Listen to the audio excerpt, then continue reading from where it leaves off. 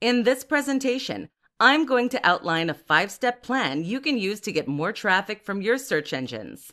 This is big news for any blogger or website owner wanting to grow their business, seeing as search engines are the primary source of traffic for most of us online. Ready? Let's go. 1. Make a plan. I'm not being facetious.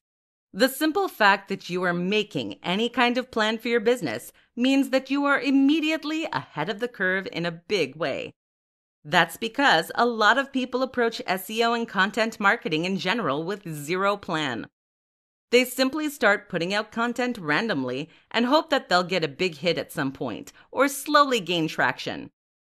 Neither of these things happens without a strategy. The biggest brands on the web have an SEO strategy, and so too should you. 2. Research.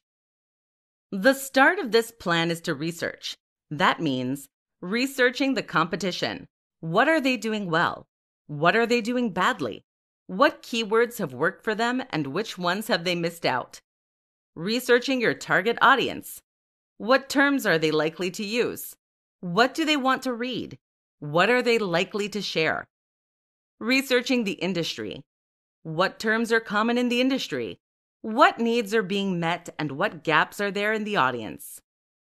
With this information, you now have a useful reference that you can use to target the specific people who will be most interested in your content, and you will know gaps in the market that you can attack. 3. Find potential guest posting opportunities. During this research, you should also find potential guest posting opportunities, partners, and others that you can work with.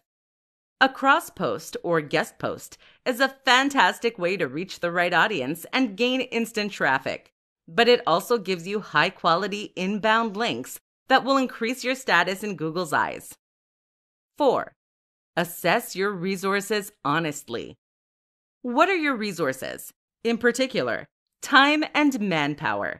How many blog posts can you afford to write per day? How many emails can you send to potential blog owners for a guest post? The more time you can invest in these activities, the greater success you will have. But you also need to be realistic and ensure that your plan is sustainable for the long term. 5. Identify keywords and write. Finally, you're going to research keywords that will work for you based on your previous market research, and you're going to come up with a content plan to cover each of these over a set time period. But here's the most important tip. Don't just attack the most popular keywords and phrases. Instead, use the slightly less common and popular terms, perhaps some long-tail terms too, in order to build momentum and traction. Local keywords are also great for this. In a similar manner, you'll also approach smaller blogs for guest posts to begin with, until you start making a name for yourself.